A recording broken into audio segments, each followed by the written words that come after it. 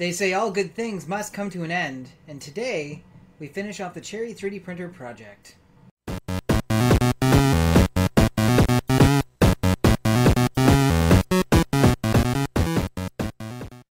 Hey everyone, James here. Welcome back to the final episode on the Cherry 3D printer project. Today we're going to walk through the successes and failures of the project, a final breakdown of the cost, do a review of the printer and its print quality, and then we'll get to how to get into the giveaway and what the winner is going to get. Now, one of the main goals of this project was to increase the build volume of the original design. At just 100mm by 100mm by 100mm, the build volume of the original one was best suited to toys and trinkets. By simply leveraging larger smooth rods and inverting the way the hot end was mounted, the build volume of the modified Cherry printer is fairly generous at 175 on the X, by 175 on the Y, by 180 on the Z. This works out to a build volume that's roughly 5 times greater than the original and brings it much closer to the build volume of most of the i3 clones. Next was portability. By creating legs for the printer and having it sit higher, I was able to mount the electronics in the extruder underneath. This resulted in a printer design that literally can be carried in one hand. I tested the portability of this printer last weekend when I took it with me to my hometown for Canadian Thanksgiving. The printer made stops at 2 houses, and after having traveled some 500 kilometers without any great amount of care taken to protect it, it was up and printing at both locations within a couple of minutes. Note to the wise, if you bring a 3D printer with you anywhere, especially where there are children, you can expect to spend a lot of time printing. I have some nieces and nephews that are very happy with the little toys I was able to print, and the printer had no problem chugging away all weekend. Next, I wanted to improve and add on to the original parts provided. The original parts are pretty Spartan and they do exactly what is needed and nothing more. I modified the original design of some of the parts to allow for easier insertion of the bearings. While the parts I printed worked fairly well with a bit of cleanup, I wanted to make sure that the printer was even easier to assemble and also allowed for more variance in the quality of prints from other printers. Then I designed parts that would help mount the Bowden tube, the X limit switch, the Z limit switch adjustment screw, and allow for easier cable management.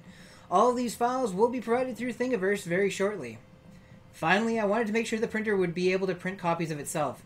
While this goal highlighted one of the main drawbacks of using the 28BYJ motors, namely that small circles are fairly difficult for them to print, the parts I printed were still clean enough to allow insertion of the smooth rods and the bearings, so I think we can check this goal off as a success.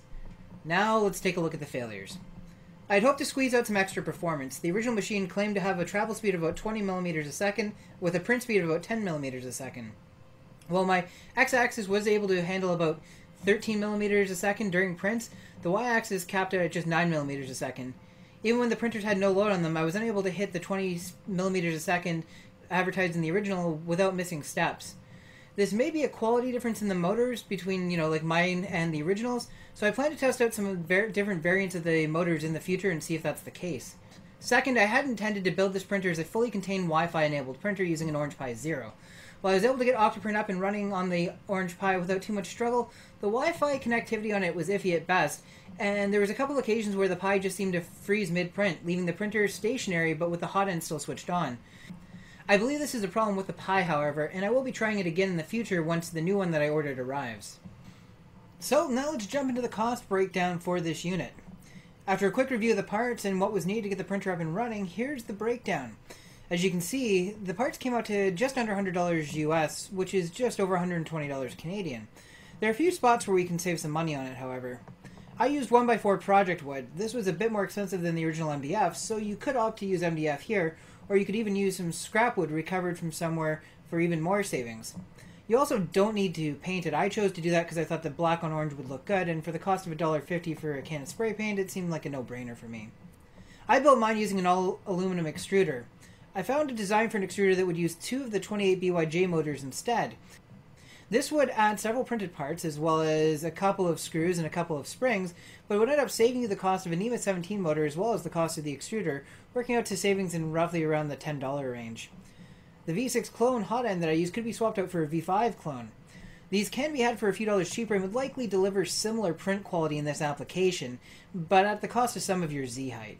Finally, the end stops I used were mounted on circuit boards and were easier to use. You can get away with a cheaper solution and save yourself about $1.50 there. Altogether, savings would range between $15 and $20 US, or between $18 and $24 Canadian. If you aren't in a hurry, you can also wait and watch for the parts to go on sale. I've seen the LM8 UU bearings drop for as low as $3 for $12.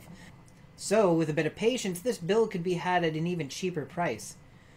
Now let's talk about the quality of the printer. Is it a good printer? Well, I think it's hard to gauge that without adding the term at its price point to the end.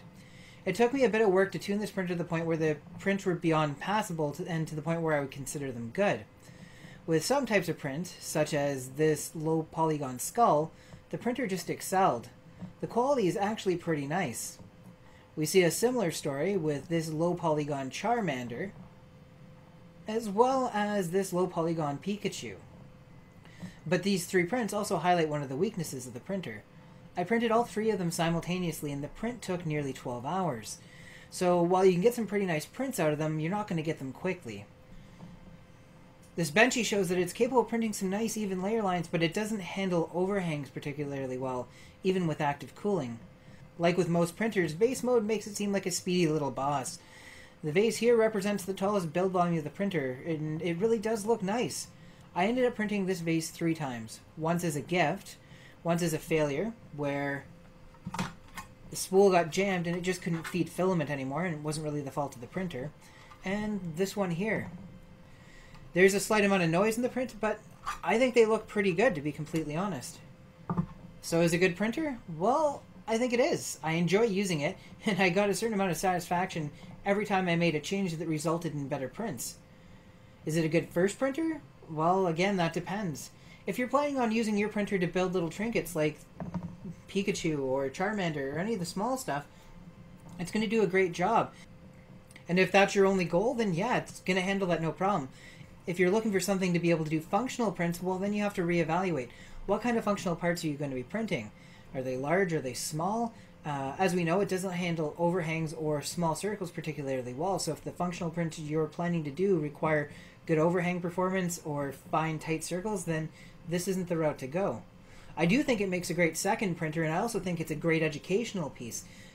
Building this printer was a great experience, and it would be good to do with a child as well, because it really brings you through the basics. Even though the design of the printer is slightly different than a standard 3D printer, it still explains how everything works. And I think that's just great. Now let's get to the part everybody's been waiting for, the giveaway.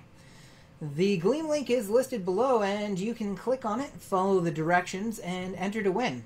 But what are you going to win? Well, you're going to win a printed set of parts for the Cherry printer in the color of your choice. In addition, I'm going to kick in the rest of the roll to get you started. And to help you get started, I'm going to include an Arduino with a ramp shield and 4 stepper motor drivers.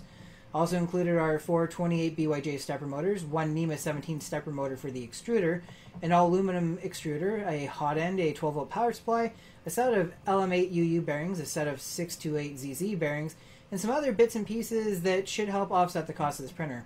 I'm not going to promise that it's going to be a complete printer kit, but it should get you pretty close to your goal. And there you have it. The first tutorial on print and play is officially done. The Cherry printer is ready to go. And the CR10 back here has been working overtime on parts for the next project that's going to start up in the next week or two, so I hope you guys will stick around for that. In the meantime, I've got a ton of stuff that's built up for either reviewed or be disassembled or just to be played with that's going to be popping up, so it's going to be a busy few weeks. As always, if you have questions, comments, or an idea for a future project, toss in the comments below. I read every comment there and I try to reply to as many of them as possible. If you're new here, click the subscribe button and the bell so you can keep track of what I'm working on. If you found this video helpful or at least entertaining, a thumbs up's always appreciated. And again, thank you guys so much for watching till the end.